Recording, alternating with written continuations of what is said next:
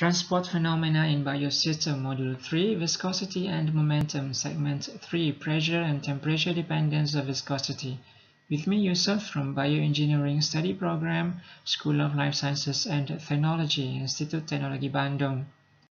Previously, we have discussed about Newton's law of viscosity and generalization of Newton's law of viscosity. In this segment, we will discuss about pressure and temperature dependence of viscosity. When experimental data are lacking and there is no time to obtain them, the viscosity can be estimated by empirical methods, making use of other data on the given substance.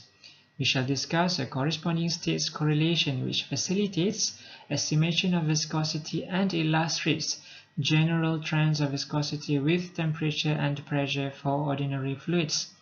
Figure on the right gives a global view of the pressure and temperature dependence of viscosity. The reduced viscosity is plotted versus the reduced temperature for various values of the reduced pressure. A reduced quantity is made dimensionless by dividing with the corresponding quantity at the critical point. The figure shows that the viscosity of a gas approaches a limit, particularly the low density limit as the pressure becomes smaller. For most gases, this limit is nearly attained at 1 atmospheric pressure. The viscosity of a gas at low density increases with increasing temperature, whereas the viscosity of a liquid decreases with increasing temperature. The values of the critical viscosity may be estimated in one of the following ways.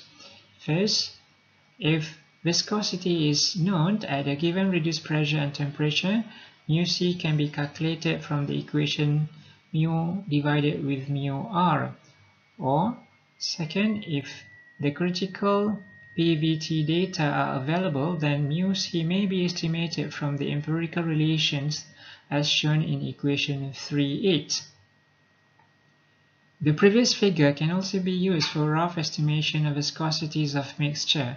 For n-component fluids with mole fractions Xa, their pseudocritical properties can be determined from equation 3.9. That is, one uses the figure exactly as for pure fluids, but with the pseudocritical properties instead of the critical properties.